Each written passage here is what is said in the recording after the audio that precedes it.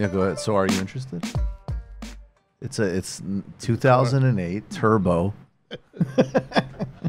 11 miles. 11 miles.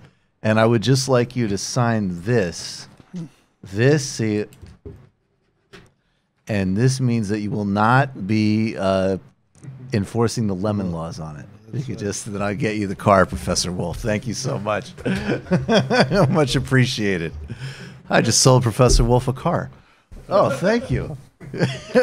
Wait.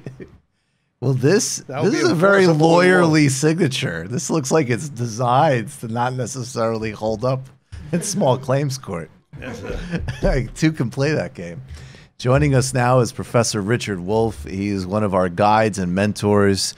Of course, you can find his indispensable work at Democracy at Work on their Patreon page. Subscribe immediately to their YouTube channel as well. And of course, he also is a professor of economics at the New School. Thank you. Professor Wolff, thank you so much for coming back. Glad to be here. It's always a pleasure. Is everybody sounding good? First of all, I always have to just ask, we don't have to belabor it, but how's he doing? He's doing very well. He's doing better. Do you feel more comfortable when he's talking about something that isn't exactly economics? No. Okay. He ranges brilliantly across the different disciplines. Ooh, look at that. We'll cut that later to make it sound like you were saying that about me. Okay. Let's do a little edit, a little Trump-style edit on that, baby. Yes. So, Professor Wolff, let's just start very big picture. China is a place that rightly fascinates a lot of people. It's everything from the sort of, exotifying racism of certain discourses. It's a place that I guess has replaced like Japan of the 1980s in terms of fear-mongering. But it's also, it's not a place to romanticize or be naive about either. It's an incredibly powerful, it's a rising power. It calls itself a communist country, and it seems to practice capitalism as aggressively as anybody on earth. Can you give us, however way you want to do it, the pathway to understanding what the economy is of the People's Republic of China? Sure. First, what they say. They refer to themselves as a socialism, because, most people in the socialist world did not call themselves communists. That's really more their enemies who called them that. It's true they were often governed by a communist party, but that word communist, when it was taken by a party, had to do with what their objectives were, not a claim about what existed. So in Russia, in Soviet Union, communism was envisioned as something they were moving toward and hoped someday to get to. But boy, it was a long way off, and they did not claim they had arrived there. In fact, that would have been a kind of unacceptable claim that would have been debunked. The Chinese also say they are a special kind of socialism. The phrase they like is socialism with Chinese characteristics. Right. Okay, so what does it mean? For most of the 19th and 20th century, socialists around the world basically focused on two things that distinguished them from capitalism. One, whereas capitalism had private enterprise owned by citizens who had no relationship to the state, socialism, in contrast, was conceived of as the government acting on behalf of the people as a whole, coming in and taking over economic enterprises, factories, stores, offices. The idea was simple. If you have capitalism, a small percentage of the people own the means of production. They own the enterprises. Think of the individuals, the families, or even the shareholders. 10% of shareholders in the United States own 85% of the shares. So you're talking a very small percentage of the people own everything and make all the big decisions. How to produce, where to produce, what to produce, and what to do with the profits.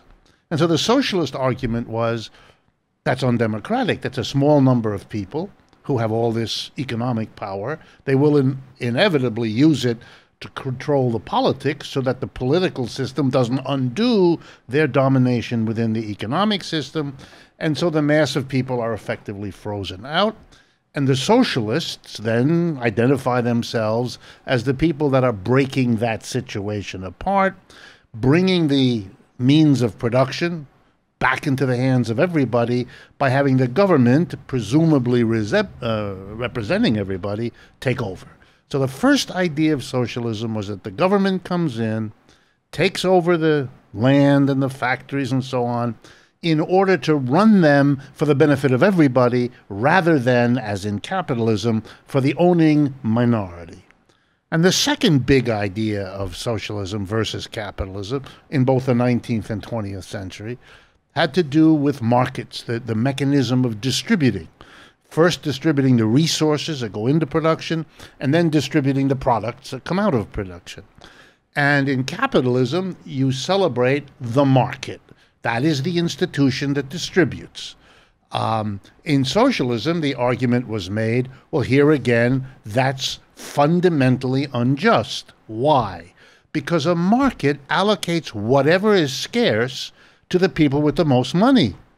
And a socialist argued back then, which is one of the reasons why it was so popular, socialism, and grew so quickly, that this is fundamentally immoral. Can we correlate this with use value versus exchange value? In part, you can. It resembles that kind of an argument. Okay. But I think that a more simple way to put it is simply to say, look, if milk is scarce, the cows got sick or some virus got whatever. Right. If milk is scarce, and a rich person has several cats as pets, and a poor person has several children, the market will allocate the scarce milk to the guy with the cats. There was a profile in the New York Times, I'm sorry to interrupt, but during Hurricane Sandy, they did the water piece. went up. Yeah, right. People charged for water and stuff. People charged. Well, that was serious. This one I'm thinking of, though, is just an example of you have people who, this is right in the beginning. It took years for certain neighborhoods in Staten Island and Brooklyn and so on to get back on, right? Right. This was in the Upper West Side, and people's electricity had been out for a couple of days, and this woman was joking. She said, "Oh yeah, we're using Zinfandel in the toilets." So great example, right? They're flushing with the Zinfandel, and it was a nice little adventure for them. So the socialists had a field day by saying, look, markets are not what we want. Markets are ways of distributing that favor the people with the most money because they're the ones who can get what they want and other people can't. Right. And so the idea of socialism was you take the private means of production and socialize them, and you repress the market and substitute planning. In other words, you have theoretically a democratic conversation. What are the criteria for distributing? So, for example, a child has higher priority than a pet for scarce milk or scarce diapers or whatever else there is. And so socialism was take over the industry, socialize it, have the government run it, and planning. And that was the idea. Well, if that is your idea, then you can understand why, after the Russian Revolution in 1917, that's really kind of what they did. Not with the land, that they distributed to everybody, violating everything that socialists had always said, because they had to, for political reasons, to hold on to the Russian peasantry. The first thing Lenin and Stalin and Trotsky did was to distribute land to the peasants, who had been hungry for it for centuries. That's why, for example, when people say socialism is against private property, I always look at them and say, do you have the faintest idea what you're talking about? The first thing the Soviets did was distribute the land, the most important resource they had, as the private property of individual peasants. But they did take over industry, and they did plan their economy. The Chinese have basically done that too. The two big differences between China and Russia in terms of how they developed was that the Chinese decided early on that they were going to become an export economy. They were going to produce for the rest of the world something the Russians either didn't think to do or couldn't do because of their isolation. It's a little mixture of both. The Chinese were isolated at first too, but after Kissinger and things opened up, and also because the United States and Europe didn't behave in the same way. They began to see a road to economic development by basically offering to the West to produce everything the West had accumulated as consumer goods and capital goods cheaper and better. So then the 70s, there's the political opening when Nixon and Kissinger visit Mao. Right. Then there's some continuity with Carter. But then in the 80s, Deng Xiaoping comes into power.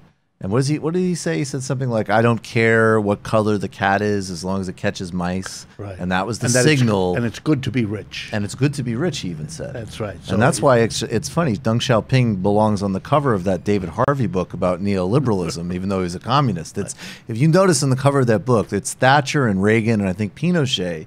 And then there's a guy in a mouse suit. And you would think, why is he there? Yes. And then you read it, you're like, oh, he was actually at the center of it. So the Chinese said, we're going to be the place that produces everything that the West wants. And so they entered onto a strategy different from the Soviets.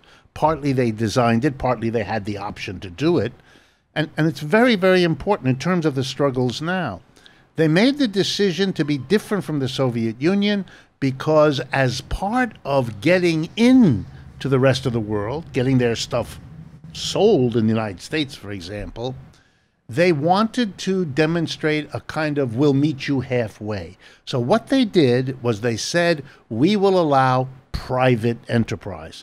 We will have the state with a very dominant position, the state-owned and state-operated enterprises, which remain to this day important in China, but we will allow private enterprises by the Chinese, and even more, we will allow joint enterprises in which the private Chinese can cut a deal with German or Japanese or American companies, and we will allow that as well. The glee in the West that they were going to be brought into this was fantastic. Western companies began to understand that this was a successful strategy. I mean that. The Western companies saw that the growth in wages, the growth in a market, the growth in access to this exploding market was unbelievably attractive, and they had to get in on it. And so they rushed to the Chinese, and here's what was done. A deal was struck over and over again, same deal. We want to be able to bring production to China. We want to take advantage of the very poor wages, the low wages you pay. That's fantastic for us. We can close the factory in Cincinnati and open it in Shanghai, et cetera, et cetera. Right. Number two, we want access to your market. Why? Because already by the 1990s and into this century, the Chinese market was growing faster than the American. If you know anything about capitalism, it's not the size of a market, but the rate of growth that is crucial to planning for your future. So the American companies, for example, came in and they asked for two things: a cheap labor force and access. And the Chinese said, fine, we'll give you the cheap labor and we'll give you the access. You've got to give us your technology. And you've got to give us help in getting access to your market so we can sell this stuff, which is in your interest because you're producing in China stuff you want to sell in the United States too, so we'll do that together. That's when the marriage, because that's really what it is, between China and Walmart develops. The two of them need each other, have for 35 years. There would be no Walmart of the sort we take for granted without the Chinese and vice versa. Because what Walmart did is give the Chinese an instant distribution network. Anything the Chinese could produce, Walmart would bring into every village and town, every suburban mall, everywhere. Fantastic deal. But that's why when you hear today, the Chinese are stealing our technology, that is nonsense. That's pure ideological bashing of China. A deal was struck. They got the technology, which they demanded, in exchange for the cheap labor and the access. And that was a deal that nobody held a gun to anybody's head. The American company that didn't want to share technology walks away. But it didn't want to because it was willing to parlay that technology, and to claim now, oh, they forced us, is really, it's a crock, and it's a silly kind of crock. Anyway, so finish. Finish, please. Finish your story. Sorry. What the Chinese did is this mixture of private and state enterprise controlled by the Communist Party in power and holding on to that power. Deals to be made both by the state enterprises and by the private enterprises with foreigners for goodwill, for access to markets abroad, for the whole export focus, to work all of that out and at the same time have a kind of government control. So, for example, wages rose. I mean, the Chinese already knew long before Trump that to make an economic development program as dependent on exports as they had made it was a wonderful way to industrialize quickly. That's why China is so powerful. But it's also very, very dangerous, because if anything were to happen to that export market, you're done. And that's out of your control. That depends on what the Europeans will buy from China, what the Americans will buy. Their first lesson, their shock, was the collapse of 2008 and 9, when suddenly the export market collapsed for China because the West was going through a crisis, couldn't buy what it had bought before, and that was a real big wake-up call. And they made the decision, again, this is before Trump, to refocus their economy away from exports and build up their internal market. Right. And the only way to do that is to raise wages, which is why the wages in China have gone up so dramatically, many times faster than what happened to wages here in the United States. The comparison, I mean, there is no comparison. Here, the wages have basically stagnated for 30 years. In China, they're about 4 to 5 times in real terms today what they were 30 years ago. So it's as different as night and day. And so this was successful. It's not a question of liking the Chinese model or approving what they do with civil liberty. That's another matter, an important one.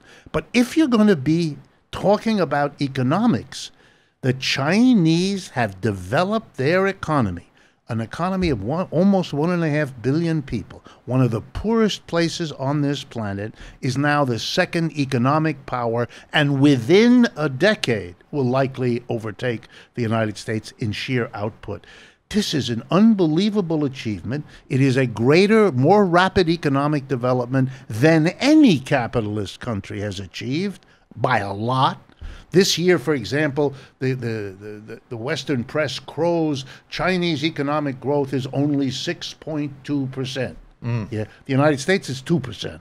So, and that's been the ratio, 2 to 3 to 1, which is why the gap is narrowing and they're catching up, because in a bad year, they grow 2 to 3 times faster than we do in this country, and they've been doing that a long time. And I think the bottom line of all of what you're seeing now is a kind of wake-up anxiety on the part of Mr. Trump and those sectors of the American economy he represents, or at least that support him, who are realizing that this is now a whole new game, that they waited. They may have been able to smash China earlier if they had, followed up the Korean War with an attack on China, which some wanted to do. But by now, they can't. It's too late.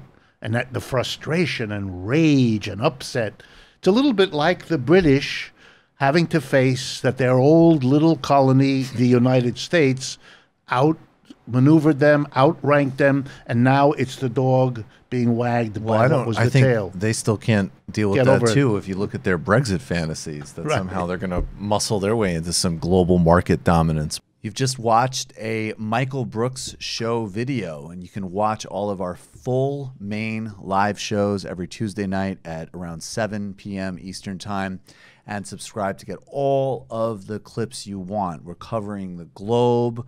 We're focusing on international relations, the intellectual dark web. We're having fun. We're doing deep dives with a lot of amazing guests. Of course, become a patron for the whole thing at patreon.com/TMBS, or subscribe to this YouTube channel and help us keep growing and get that content out there. Subscribe below.